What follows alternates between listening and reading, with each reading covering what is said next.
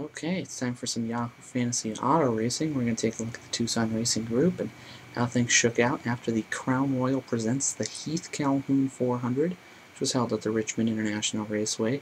Saturday night short track racing under the lights on the 3/4 mile oval. And let's take a look at how things shook out. Kyle Busch actually wound up winning the race. Great race was had by all for sure. Kyle Busch definitely dominated the race, and Jeff Gordon looked like he might take the win there at the end, but Kyle was able to take it back with under 10 laps to go on a restart, as it seems every race seems to end nowadays. Taking a look at the actual standings for the race, it looks like Handsome actually wound up winning the race. High, Wide, and Handsome took home 321 points this week. Very good score for sure. Wound up taking a 23-point victory over Woe with 298 points. Looks like the big difference there was the C group. There's a 10-position difference between A.J. Allmendinger and Paul Menard. Hanson went with Allmendinger, and Woe went with Menard, and a 10-spot difference wound up being pretty much the difference in the points. The other drivers for both guys were top 12, so definitely a strong showing. Hanson was able to get second and third in the race, so very high scores.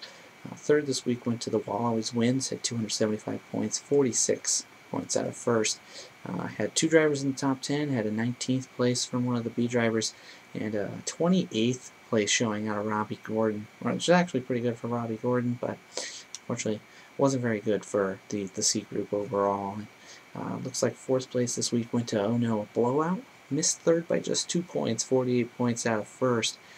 For that team, three drivers in the top 13, and then 27th place for the C driver, so Paul Menard, that is. So definitely stayed in touch with the group, and then rounding out the top five was Team Edwards, the driver, 270 points. So just 5 points separated third from fifth, and looks like similar stories there for those three people. They all put people in the top 13, but yeah, that C group kind of bogged them down from keeping pace with the top two this week. And looking at the bottom four this week, Lightning McQueen had a very interesting week.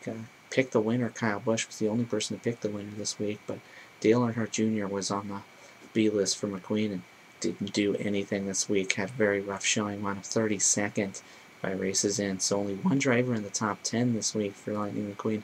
Definitely drops a little bit in the standings. 67 points out of first when things shook out. Looking at 7th place, that went to Hulk Smash. Hulk is kind of on a slide the last few weeks. 245 points this week, so 9 points out of 6th, but 76 back overall. Had three drivers in the top 20, but picked Scott Speed in Group C. And Group C is always difficult to pick up points anyway, but 35th, definitely the worst of the C drivers this week, and he was the only one to pick Scott Speed, so definitely suffered there. Greek Thunder wound up 226 points, 95 out of first. Another rough week for Greek Thunder. Highest finishing driver was 13th place, so not a whole lot of points picked up. Started Greg Biffle in Group A, 22nd for Greg Biffle this week. It was pretty much a non-factor throughout the entire race, so very disappointing showing out of Group A. Usually leads to a pretty low score.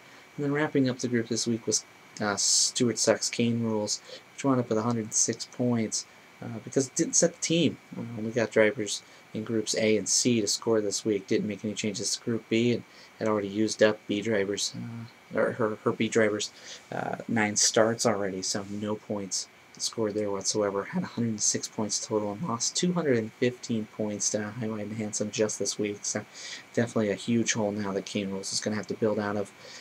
Taking a look at the overall standings, High, Wide, and Handsome, it's 4th victory now. Has 2,833 points, and now leads by 111 over Oh No, a Blowout. Blowout still keep in touch with the leader there, but has about a 100-point gap in front of him and about a 100-point gap behind him back to Lightning McQueen. Actually, exactly 100 points. 211 out of first for Lightning McQueen, who's holding on to third despite slipping a little bit this week. 4th place is the Wall Always Wins. Respectable 259 out first right now. Still keep in touch with McQueen, and put a little bit of difference between him and 5th place Hulk Smash, who's now 300 points out of first. Again, 26 races to go in the season, so plenty of time to make up ground, and really not that far behind considering where we're at right now.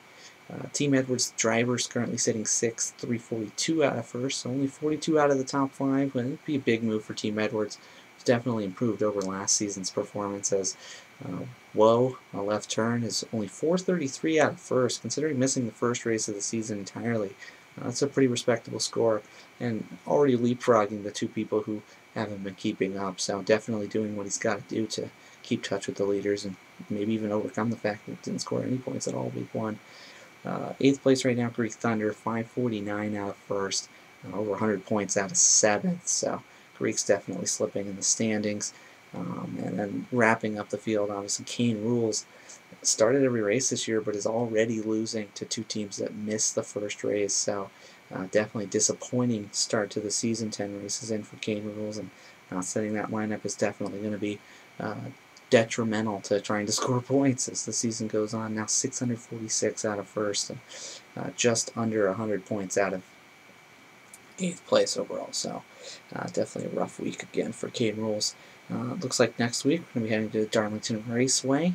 Looks like the driver pool for your starters and bench locks Friday at 2 a.m. So you want to make sure you have at least the 8 guys that you want in by Friday at 2 a.m. And then your actual picks for the race, the starters versus bench locks, Saturday 4:45 p.m. Remember, it's going to be a Saturday night start again, so you're going to want to make sure you got your lineup set early there. And Darlington Raceway should be a great race. And from the Vanilla Thunder Studios, this has been Eric. You guys have a great night.